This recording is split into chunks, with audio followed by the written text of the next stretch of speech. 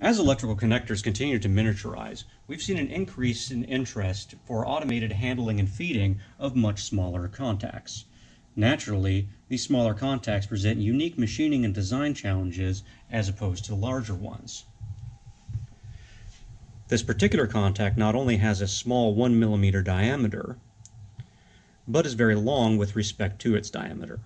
More importantly, you'll notice the lack of any convenient mechanical feature, such as the collar on this larger pin, that would allow us to easily orient and transport them to a feeding mechanism.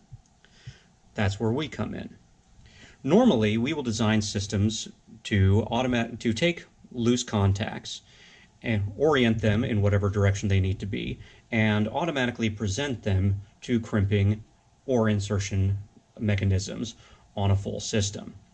However, in this case, our customer contacted us because they already had an existing system developed by a low-bid overseas manufacturer to take the pins, orient them pin forward, and then present them to a pick-and-place robot which would do the actual insertion. Unfortunately, the orientation and feed mechanism for this had proven to be highly unreliable, making not only their entire investment in the machine at risk, but causing them significant production problems and delays at the same time. For this reason, we were contracted in order to replace the feed and orientation system with something more reliable. This is easy for us because we actually do all of our designing and machine manufacture in-house, which allows us to ensure the quality and reliability of the design at every step of the build process. So how does our system work? First, loose contacts are put into the vibratory bowl system.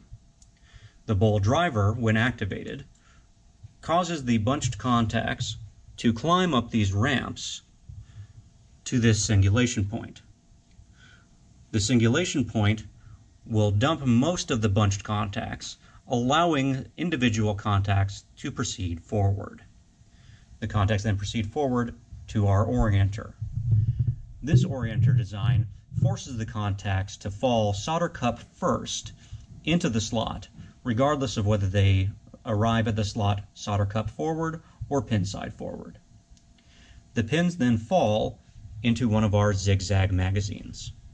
This magazine keeps the pin horizontal as it fills the magazine, preventing it from tipping forward and jamming the system. This magazine has a fiber detect unit on it in order to stop the bowl from vibrating automatically once the magazine is full.